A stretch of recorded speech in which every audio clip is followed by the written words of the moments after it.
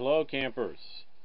I'm going to talk today about heating a small trailer like an A-liner, so this applies to any of them. Now, of course, if you're hooked up to electricity, I mean, the no-brainer is to use a space heater, like you see, a small space heater.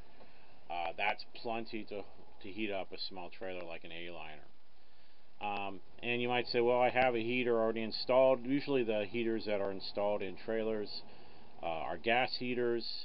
And why would you use that and waste your gas if you have electricity when you could just use a small space heater?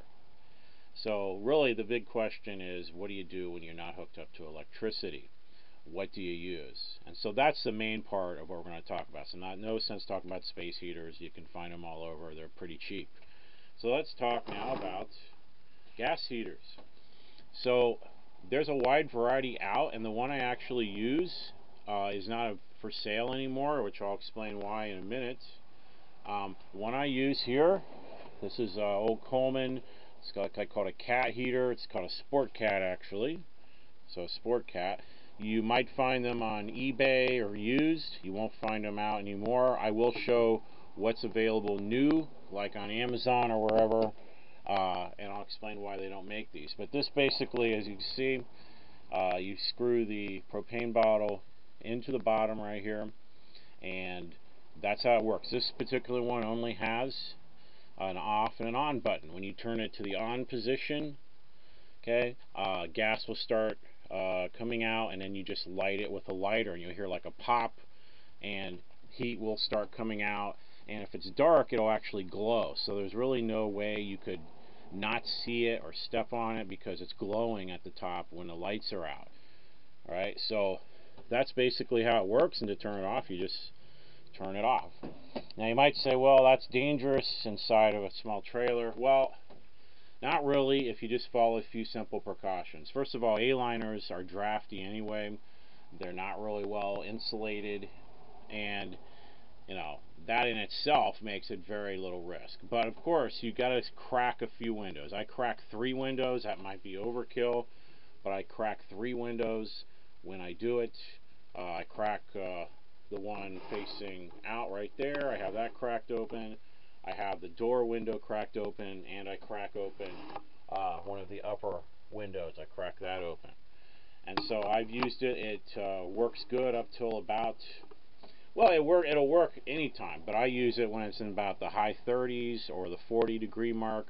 In the 50s, it might get too hot. What it will do is there's no temperature regulation, so it'll definitely keep it from getting cold.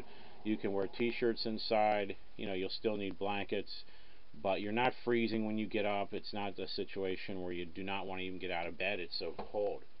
Now, will it work lower than the high 30s? Sure, it'll work. It'll take the edge off, but the colder it gets, you know, the less effective it will be as far as keeping you at a reasonably warm heat. And what's great about this particular one, the Cat brand, the Sport Cat, and I'll show you the equivalent that's out there now on Amazon, is it will go for at least 12 hours or more. I've had them go up to 14 hours of continuous heat. And so that allows you to, you know, maybe turn it on at 8 p.m. or so, and it'll be going at 8 a.m. the next morning. So you don't have to worry about changing the bottles in the middle of the night. It's not going to go out on you. So again, the key is cracking the windows. It should be perfectly safe. I've done this many times, and it keeps things nice and comfortable. Now, where do I sit this heater? I sit it right here in the sink. So let me just screw the bottle in, and I'll show you how I do it. Okay, so now we have the bottle screwed in, and I have it laying in the sink. That's the best place I've found, the safest. You don't have to worry about knocking it over. And as you can see, I have it on one of those little discs, the bottle, and that gives it a lot of stability. It's not going to fall over. You certainly could put it on the floor, but you know, it is a little risky that it could get knocked over, and if you have dogs or kids or something, even worse. So this is a safe place to put it, right there in the sink. Alright, so you know, you'll be running it during the night. Sorry about that. You'll be running it during the night, and again, it'll be a little bit of a glow. It makes no noise at all, so you don't have to worry about that. And you got 12 to 14 hours of time. So, you know, you really can't complain about that. That works really well. Again, vent a few windows. And again, just crack the windows. That's all you need to do, and it's very simple. You want something that will last all night. You don't want to have to get up and change the bottle. That kind of defeats the purpose. And there's a lot of stuff out there like that. It will only last 4 to 6 hours. And I don't think that's what you want. You don't need a big heater for these little trailers. This is plenty of heat. It's just a trickle of kind of heat, you know, a little steady little bit of heat that's coming out of the top, and that's plenty to keep your trailer warm enough. So let's. Okay, now why are these Sport Cats no longer available from Coleman? Basic thing is they do not have the chip in it, that little carbon monoxide detector that will shut it down. These do not have those, and Coleman stopped making them. I researched this several years ago. What happened was there was another heater they had, propane heater. It wasn't this model, and some people died. They had themselves in a tent or a cabin, and they didn't have any ventilation, and they died from carbon monoxide poisoning. Again, they didn't follow the directions. Really, it was really their fault for not doing that. But Coleman decided they didn't want to deal with lawsuits. They didn't want to deal with the hassle, and they just plain stopped making them. There's really nothing wrong with them at all. If you find these Sport Cats on you, just got to be smart and follow the precautions, and it will work. You know, I mean, even if you buy something that has a sensor on it that will shut it down, a carbon monoxide sensor, although a lot of these trailers have uh, carbon monoxide detectors in them. Even if you buy something like that, you still want to vent, and that's still what the directions are going to say. So I, certainly would not trust my life to a sensor and say, oh, well, I'll close it up if it has a sensor.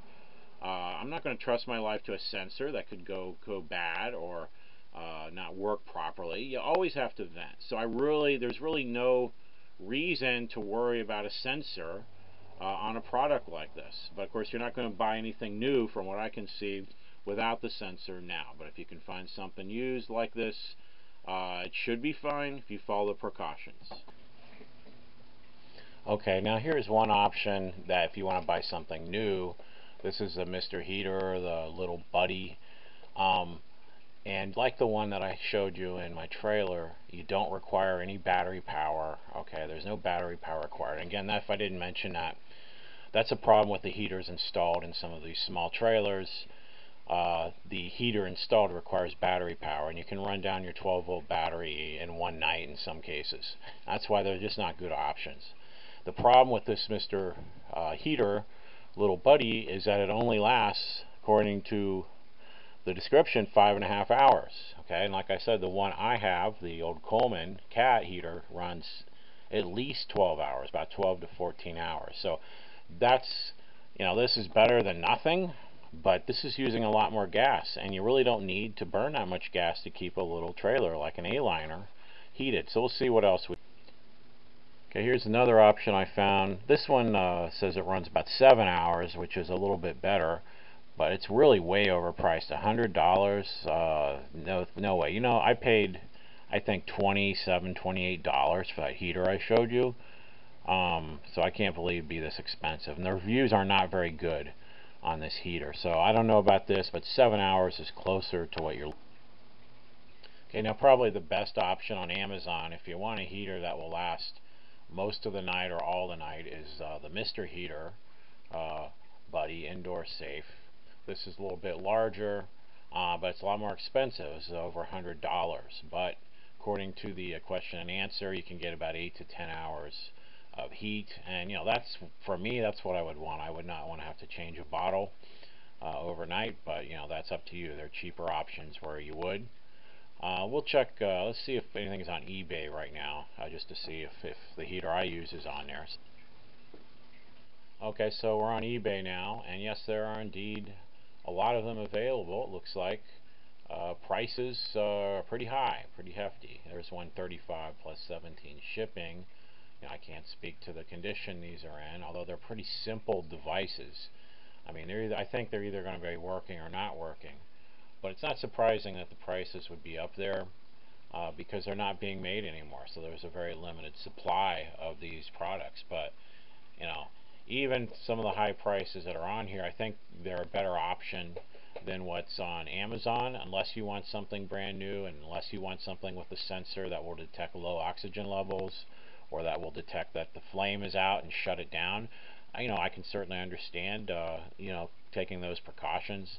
I'm just saying if you have your trailer properly vented, it really won't matter if the gas is running and there's no flame. You should be safe. So that's why, to me, this is a better option. But so, we've thoroughly looked at this. I think these are the best bets. So if you have any questions about heating your trailer, feel free to let me know, and I'll try to get back to you.